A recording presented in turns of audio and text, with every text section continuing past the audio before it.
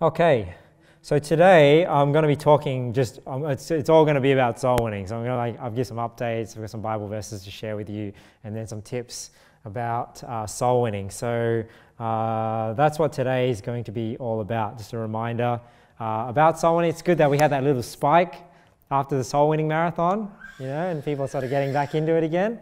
So I thought I would just, what sort of drove me to talk about this today is I just wanted to get us all on the same page with Spodio and get us all on the same page as well with just how we preach the gospel at the door and stuff like that. So I'm not going to go really into depth how to give the plan of salvation, but I've got 9 tips to share with you. But let's just go through the numbers first. So I'm not really going to do a finance update anymore. Hopefully you guys, if I don't have you on Facebook, hopefully you're willing to join Facebook. If you're not, then I guess I can't get those updates to you. But in the TCIP family secret group, every week I post the offerings that come in. And then every 3 months, I'm just going to put the financial statements onto the actual website. So I don't really care if they're public or not. So if you want to know about that stuff, if you have any questions, you can always ask me, but it'll be on the website. You can go look back at all the different quarters.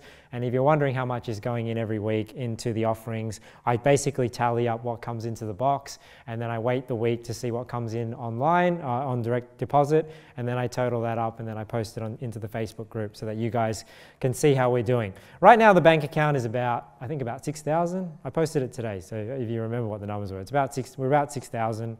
We had a lot of expenses go out because of the Sunshine Coast Marathon. I bought a bit of equipment as well at home, as well as we bought a lot of equipment for Kevin as well. If you didn't know, we basically kitted him out for his AV. So I bought him pretty much the same setup. So I bought him the same camera, I bought him a bunch of microphones. He already had a tripod. I bought him like a memory card, extra batteries. I basically set it up for him, so it was just something that he didn't have to think about, right? So it was already set up, and now he can just start recording. So he has the same audio visual setup as we do. And this stuff's pretty expensive. I don't know if you know, but the camera was about 800. I don't know if you know, but these Sennheiser microphones are actually pretty expensive. They're about 750, 800 bucks a pair. And the reason why they're really expensive is because they're really, really reliable, right? Like if you buy like wireless microphones, sometimes they're not very reliable. They cut out and things. So this is like the entry-level Sennheiser, and they're really, really reliable. That's why a lot of sort of amateur videographers buy them. So basically, we bought Kev the same stuff. I spent about $2,000 buying him like all this AV stuff, and also paying for my flights to get over there and things like that. So we've took a bit of a dip, but we're still very comfortable. So it's about 6,000 in the bank account. So these are the numbers. So these are I keep track of how many people go soul winning. So if you go soul winning at a time and I'm not aware of it, if you can let me know, that'd be good. I'm looking at a few people. So I don't know if anybody else in here goes soul winning at a time. I don't know about. It's not that I'm trying to keep track of it. It's because I want to keep track of the numbers. I want to know how many people are going soul winning each week. That's all I care. That's all I care about. Like, if you want to go soul winning and not tell me, that's fine. If you have your reasons. But I like to keep track of how much people are going soul winning and look at the trends in our church, so I can share them with you on days like today.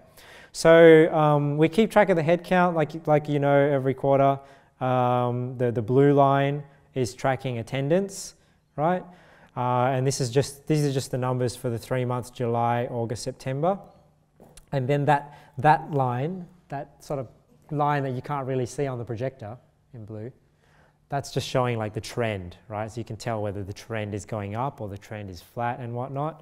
So it's good that the trend is going up, and the reason why, actually, just a couple of weeks ago, I was thinking that it wasn't looking that good because it was actually going down. But then we had the soul winning marathon, and then a lot of people got involved, which is great, and it just like kind of pulled that line up, which is great. So hopefully we can keep that going as we go into the next quarters in this sort of year. So the red line is the soul winning, number of people that go soul winning during the week. And that one's always a bit flat. We want, obviously, the red line to start going closer to the blue line, but obviously it'll never match the blue line exactly, because the blue line includes, babies in the womb and things like that, or young children. Actually, the babies in the womb can go soul winning, because when Elizabeth goes soul winning, I count it as 2, right? Because 2 people are going soul winning, 2 souls are going soul winning. But obviously the very younger kids are not going to go, so, and they're counted in the attendance numbers. So that's July, August, September. If you want to see here, these are the numbers that I show from the very beginning since our church started. So it's great that the attendance is always going up. Not great that the soul winning is always staying flat, but hopefully we can change that trend as our church continues to mature and more of you become more consistent with soul winning and as you learn more and become more dedicated in that ministry. So this is all the way since the start of our church, which was the 1st of March 2015. So in our 3rd year anniversary, I don't know whether you guys have any suggestions to do something else, but I kind of enjoy bowling, and it's good and it kind of gets competitive as well. So I'm thinking at our 3-year anniversary, obviously we'll have our Sunday here and we'll take our group photo out the front like we always do, but we might do a bowling as well again and kind of make that our yearly thing. And you know, maybe we can get I'll try and get some prizes going and things like that. So it's like, I don't know, we can have some fun with it. So that'll be March, around March. So it's usually whatever week the anniversary is in, that's the week that we have the celebrations. Kevin and I did always talk about doing something national as well. So I don't know if you guys have any ideas there, but I kind of like how the Sunshine Coast Soul Winning Marathon kind of worked. In the sense that, you know, we go there, we stay with some families, we have, you know, 1 day or 2 days where we go soul winning. And what I was thinking was, you know, with soul winning marathons, I was kind of joking about it yesterday, because yesterday we had a morning and an afternoon session. I guess the only difference between a soul winning marathon and a regular soul winning weekend is that people who go in the morning also go in the afternoon, because when we went to the soul winning marathon at the Sunshine Coast, pretty much it was like a 2-hour session in the morning, a 2-hour session in the afternoon, which is pretty much what we do here every week. But the only difference is, I think, when you have a soul winning marathon, you're sort of committing to going to both sessions, right? If you can. Obviously families switch generally in that scenario. And the other thing that kind of makes it exciting is you get to usually go with somebody that you don't normally go with. So, you know, when we went to the Sunshine Coast, you could go with one of the Queenslanders, which you don't normally go with. So, you know, Kevin and I have talked about it in the past, but maybe you guys have suggestions as well, how we can sort of do it. Because I remember when I was younger and we used to have a national youth camp, the way we would do it in that denomination is that there would be different churches in different states, and each church or each state would sort of take their turn hosting that national camp. So it kind of like spread the load out amongst these different churches, and then, you know, it kind of made it fun because you'd travel to a different city each time. So Kevin and I did talk about these sort of things, and perhaps doing something as well with Ian Hewson in New Zealand. So let me know what you guys think about that. The other thing as well is I have emailed I emailed Matthew Stuckey about the Philippines, so just waiting for him to get back to me about, you know, what the climate is right now between our church and theirs and whatnot. So I said to him, if they're happy for us to be there, we'll come along. So we'll see what they say. But I know some of you guys were interested, but that's in April. So if you want to start making plans for that, it would be a good idea. But I will let you know, and I'll confirm once I hear back from Matthew Stuckey. So here are the numbers. I did this 2 different ways. So you can see that even though our trends are going up for Q1, there's a lot of red, right? So this is the change between whatever I'm comparing it to in this column. So here is the change between this quarter's numbers and whatever I'm comparing it to here. So I normally compare it to the last quarter, but then now that I've been doing this for over a year and a half now, I've actually got the Q1 numbers from a year ago. So I thought, well, should I compare it to the Q1 from a year ago, or should I compare it to the last quarter? So it kind of makes more sense to compare it. Well, I know in businesses they compare it to the same quarter, right? Because then you've got the same trend. You know, people go away on holidays, you've got the same number of people and whatnot. I think the reason why I always compared it to last quarter, because I just wanted to see if we were going up from the last 3 months. So I don't know what you guys think is better, but that's the difference between Q4, and that's the difference between Q1 a year ago, right? So the same 3 months, July, August, September, 3 months ago. You know something that's really interesting? That it doesn't matter what the quarter is or how many people go, because obviously it's a lot of red because we knocked less doors than last quarter. Because if you can look, it's quite a big drop. And it's because I can tell, because there hasn't been a lot of people going soul winning. So I know when there hasn't been a lot of people going soul winning, like if there's just 2 people going every weekend or 3 people going every weekend, obviously we're not going to knock as many doors as when people are going multiple times a week and more people are going weekly. Because if you look at the total in this quarter, we only knocked, we only did about 1,000, right? 1,000 different pins, updated different pins. But the quarter before, you can see it's 2,300. So it's been a pretty big drop in this quarter. Comparing it to the quarter a year ago, not so much, but it's still a drop, which is not good, right? Because you should be growing, you should be doing more every year, not less every year. But one thing that's interesting is if you look at the actual percentages, of the different statistics, it almost doesn't really matter what quarter you're in. The statistics are kind of really very similar. Do you know what I mean? Like even if you were to compare the last quarter we just had, right, with all the numbers, you can see it's like almost the same. 46% not home, about 20% not interested, 15 to 20% gave a tract.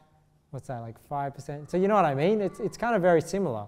So even though if you compare quarter 1 this financial year with all, you can even see here it's very similar. 53% doors answered. Well, that's like 12% to 13% of people that will, what's that? Long discussion to follow up. So that's people that you at least preach the gospel to, 12%. And then number saved is hovering at about 1%. And then number of aggressive is the same as well, hovering at about 0.5%. So that's about 1 in every 200 people you talk to is aggressive, and still at about 1%. So that's 1 in every 100 conversations you have, people get saved. So obviously that doesn't dictate truth. These are just statistics, but it's always interesting to look at these numbers. So that's what that is. So that's this quarter compared to whatever this is, that change. This is all since the beginning, right? This, I take the average of how many people go soul winning each week, and that's 1,056 divided by 7.5. So that's telling you the people that went soul winning, they did about 140 doors each in that quarter. This is saying they did 160, and this is saying that about 11 people on average since our church started have done about 2,300 doors each. That's what those numbers are. And then I just point out some key stats at the bottom because I think these ones are important. So total doors knocked is just how many doors in total that we have knocked since the beginning. So you see that's at just over 25,500 right now. Total doors answered. So that's just the number taking away the people that are not home, right? So if they're not home, you'll see that it's about 53%. So total LD to FUAS, right? So that's not cursing anybody. That's just saying total LD, long discussion, to follow up already saved. So what I've basically done is I've taken that stat, which is 11%.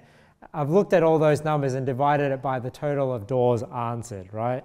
So when you knock on a door and somebody answers, it's saying that about 11 to 13% of the time, that person will have a conversation with you, right? At least long discussion and up, right? So these statuses here. It's a total of those statuses divided by however many people actually answered the door.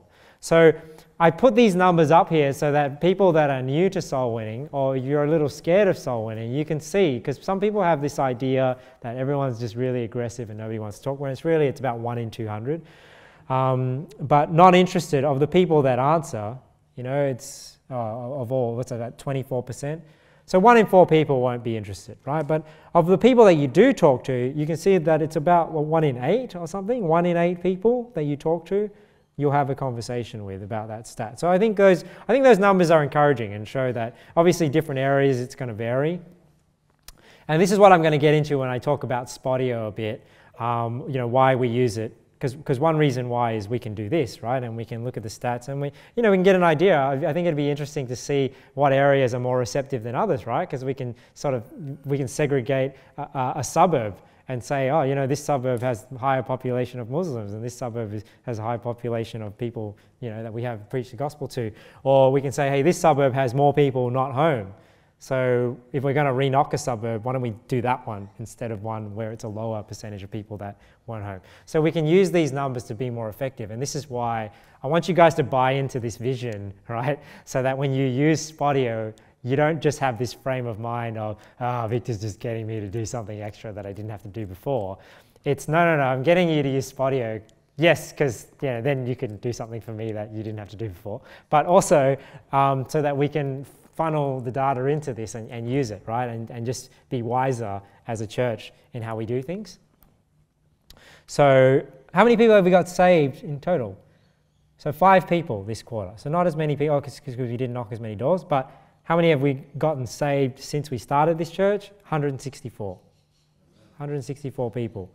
But that's not the only number I like to look at, just like I was explaining before. But we want to look at also total LD to FUAS, right?